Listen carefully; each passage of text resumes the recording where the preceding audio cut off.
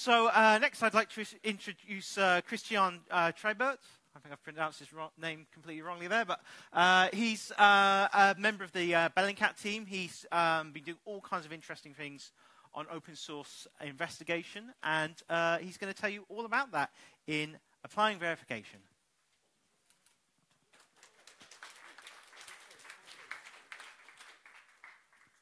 Cheers. Thank you.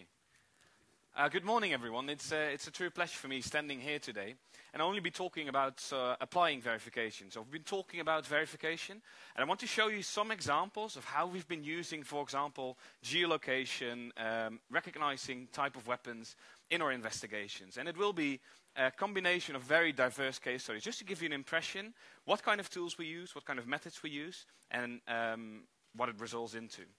Now, first of all, I'd like to start with that basically all what we do at Bellingcat, and if I'm talking about we, it's the Bellingcat team, but also many people online. I mean, I know it's really nice. For the first time in real life, I've met some people I've been working with online, especially via Twitter right now. There's young guys, 21 years old only, that are doing great stuff. But all the information we use is open source. Basically, it's accessible to anyone with an internet connection. I think this is the strength, because it's once someone challenges you and says, well, how did you get this information? You can just point towards the open source information and say, well, you can take the exact same steps as we did, and you can only reach the same conclusion. Now, first of all, it's traditional media, as you can see now on the screen. And there's also social media, like Facebook, Twitter, and so on. Also Snapchat's worth including. I'm 26, but I'm starting to get feeling old, because I've never used Snapchat until Syrian rebels started using it, and I needed to make a Snapchat account as well.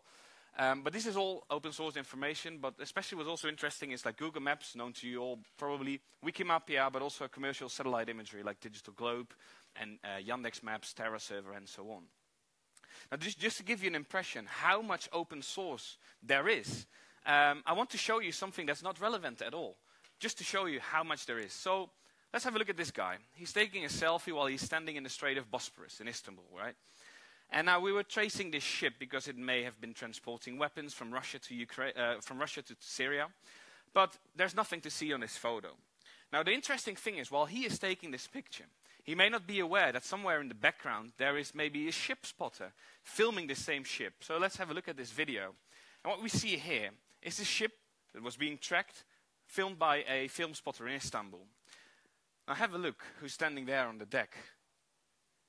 Now, if you zoom in that video, we can see that the exact time when the photograph was taken, he's also being filmed. Just to give you an impression, if you know where to look, if you look carefully, you'll be able to find from incidents different bits of information from different sources, but actually showing the same, well, event. And in this case, it shows you, even when we probably all go out tonight in Warsaw, go out of this building, you may get photographed from different sites. And that's what we do at Bellingcat most of the time. So we're trying to get as much open source information about one event. Now, one of such events is the conflict in Ukraine. And the interesting thing is that it was not hard to find evidence that Russia was denying any military involvement in eastern Ukraine. Now, okay, these are the headlines. The thing is, on the American side in Congress, I mean, evidence was also, well, sorry for my language, but pretty shit, because let's have a look at this. And just to demonstrate this, I brought back, and it's not a very fun thing to look at, but you have to understand what's happening there. Show the tank, hold up the tank one first. These are, Madam President, these are T-72 tanks. Now, Putin keeps saying we don't have any Russians in there with the separatists. It's not us. We're not doing it. Look, here they are. This is pictures we brought back with us. Those are the tanks that all lined up, all of that within that area of Ukraine, and clearly that's what they are. Now clearly that's what they are. For who's using reverse image search here? I mean, this is just the simplest verification tool you can use. And if you don't use it, you should. Any kind of image you find online.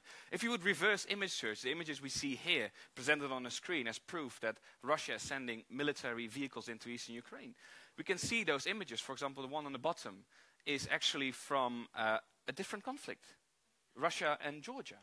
I mean, these are tanks entering South Ossetia. I mean, it is a conflict, but it has nothing to do with Ukraine. If you look at the other picture on the screen, we can see the exact same thing.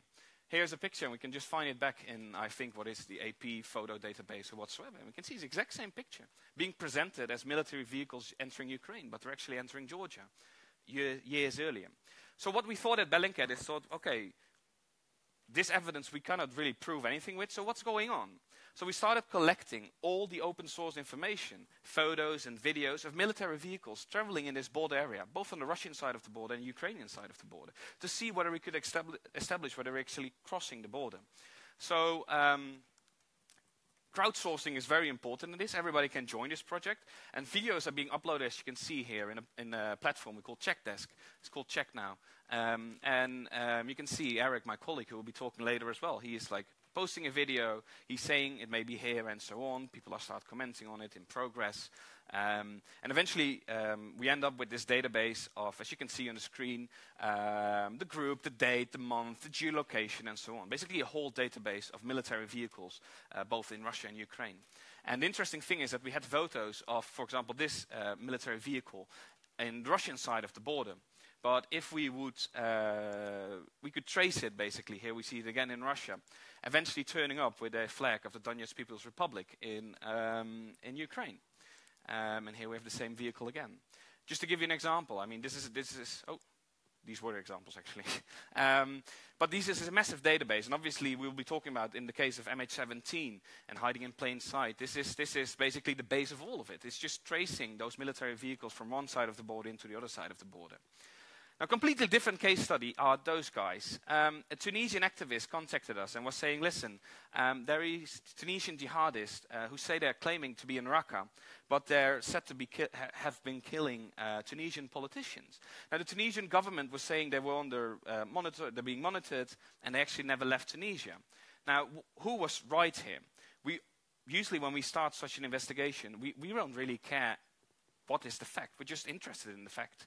So whether the Tunisian government was right, or whether these activists or the claim in the video was right, we didn't really care. We just started looking at the visual information. Now, this is a video, and there's not much visible in the video, as you can see. We can see a very large flagpole. We can see the buildings on the background. Now, the question is, can we determine where this was taken? I mean, geolocation gets hard. I mean, there's no Eiffel Tower in the background or whatsoever. So if we take a closer look at the video, we replay this segment of the video, we can see there are some buildings in the background, actually. And interestingly, if we look at this background, I mean, it's probably on the screens, you can see it better than on the large screens. We can see those buildings in the background. Now, there are not many high buildings in Raqqa. So if we would go to Google Maps, to Yandex Maps, to Wikimapia, and so on, and start looking for larger buildings, we can see this building has like 2 windows, a staircase, and, 6, 7 other windows. And we found this building in Raqqa. And we shift through historical imagery to get the right side of the building. As you can see, this is all not the side we're interested in. The staircase are on the other side. But we're lucky enough to find this historical satellite image, which shows the exact side we're interested in. We can see indeed there's 2 windows, a staircase, and more windows. So now we're trying to look for more visual clues that is indeed the same location. Now, interestingly, if we would go to the background, we could identify this building as well, which was also visible in the background of the video. But also, if we would go further, let me see if this plays. Yeah, there it goes. We basically just draw a line of sight from this building to the other building, and just look to the nearest building, which is high, where they could stand upon. And as you can see, all the buildings are really small, very low, and this one is a right building. So we thought probably they're standing here, but are there even more visual clues we can find? As you remember, there was this very large flagpole shown in the video, and they were looking at it. Now, if we would look around in this building we've identified, we could even shift through historical imagery and see this massive flagpole there, casting this shadow. But also this building here, with the red roof. Now, we thought, okay, this may be the building we see behind the flagpole. Here's a composite image. We can see the flagpole, and you can see a building with a red roof on the background. It's pretty high as well. Now, the thing is, the historical imagery trick, which we did with the other building, doesn't work here. We couldn't see the side of the building. Now, there isn't Google Street View, unfortunately, in Raqqa. But there is something like a kind of beta version, I'd say, of Google Street View, which is Panoramio. And Panoramio is basically geotagged photos in every location in the world. And look what we have here. If we go to that building, we are lucky to find a building that was geotagged right next to it. So we have a picture of how the image looks like, how the building looks like from the ground. And if we compare it with the video, we can indeed see it's it's very similar. We have the red window, we have the rectangular windows on top, then the more like key-shaped windows, and so on. So we were confident to say they're actually standing in this building in Raqqa. And we could even see the balustrade in the background, which was the same as from the building. So we were able to tell the Tunisian activists, well, the Tunisian government probably has something to worry about because these guys are really in Raqqa. They're not in Tunisia anymore, they're in Raqqa. Now, the same trick, basically, and Elliot talked about it earlier, is geolocating ISIS supporters in Europe. This was a really interesting campaign. It was by the former, well, we're going to say spokesperson or whatsoever, of the so-called Islamic State, Al-Adnani. He's been killed now, but he called upon supporters in the West to show that they're everywhere. They can be behind us, they can be your neighbor, and so on. A campaign of fear. But what was intended to be a campaign of fear basically turned out in a campaign of showing how stupid some of them were.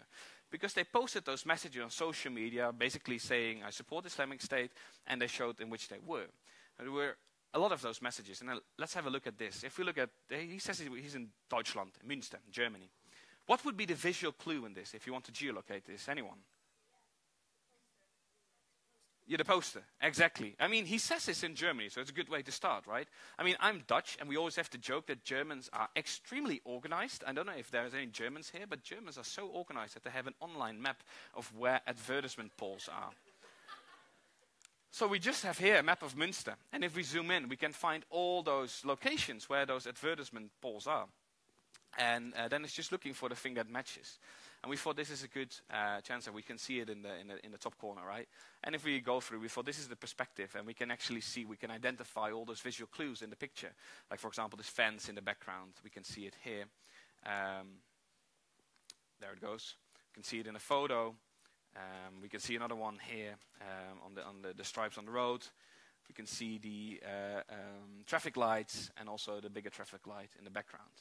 So this is just one example of geolocating them, how basically a campaign of fear turned into a campaign of fear for themselves, because obviously law enforcement is interested in such kind of stuff. Now I want to end with a very interesting example. I mean, we at Bellingcat, we have often debunked information spread by the Russian government or the Russian Ministry of Defense, and we'll be talking about this later a lot. And usually it's not even sometimes that hard to debunk what they're saying. Sometimes they don't even care. So it seems. But I think, as I said in the beginning, it's not important who we're investigating. We're simply interested in investigating the facts, establishing facts, what we can do as normal, regular citizens with open source verification. Now, I think it's perhaps even more important to do that with my own government or our own governments. And this is a very interesting case, because we can see here is a statement of the White Helmet saying that Russia bombed a mosque. Now what we do, we use the process, we start collecting all this open source information. And if we would collect all this open source information of this one, we would see these kind of images. Now the interesting thing is that, first of all, this is allegedly a weapon remnant, that it's in Latin script, and that we're wondering, okay, it would be strange for the Russians to use this kind of ammunition. So when we started to have a closer look at this, and we would cross-reference it with stock pictures of Hellfire missiles used by the US, we would see that the topography is pretty similar. Now, if we would even take a closer look, you can see, right, the topography here. Compare it with images that were posted earlier by activists and other groups in Syria, and of targeted assassination of, for example, groups like Hayat Tahrir al-Sham. And we would compare those images, we could see that they're identical. The weight is identical, the topography is identical. So we had a clue that this may be not a Russian airstrike, but actually a coalition or a unilateral US airstrike on this building, which was claimed by locals to be a mosque. Now, a few hours later, the Pentagon came with a statement, or CENTCOM came with a statement, indeed admitting they conducted an airstrike on an Al-Qaeda and Syria meeting location, killing several terrorists. Now, interestingly, they said it was in Idlib, but we geolocated it again, and it was just across the border in Aleppo Governorate. So actually emailed the Pentagon, like, did something go wrong? Are there several strikes? They said there's miscommunication in between, which was interesting. But we started looking into it more, because who is right? We don't care. Is the Pentagon right, saying that they struck a mosque, didn't struck a mosque, or are locals right that they struck a mosque? So by collecting all this information, including official information by the Pentagon, we were able to identify that what the Pentagon said was a mosque on the left side, and they didn't strike, and the building on the right side, which they said was not a mosque. By collecting all this open source information and corroborating it with eyewitness statements and so on, we could firmly say, confidently say, okay, this building that was struck was also a large and functioning mosque. Now, interestingly, we communicate a lot with Human Rights Watch and Forensic Architecture, group of architects, and we all released our reports. And the Pentagon did start an investigation. And while they initially kept on saying this was not a mosque, a few weeks back they had a press conference and they admitted that they were not aware that this big building they struck was a mosque. Now, I'm not going into the details here about whether the strike was legal and so on, because the Pentagon is saying we would have struck the building anyway. I mean, that's not up to me. As I said, we're just interested in establishing facts. And in this case, we could also establish, well, this was a large and functioning mosque. And, well, let's say it's a bit of hopeful for us as civil society to see that the Pentagon at least started an investigation and admitted they did not put this building on the no-strike list, that they weren't aware there was a mosque. That having said, hopefully later on, when we have a little bit more time, we can show you actually how we made a 3D model of all this investigation and put all the open source information in a model.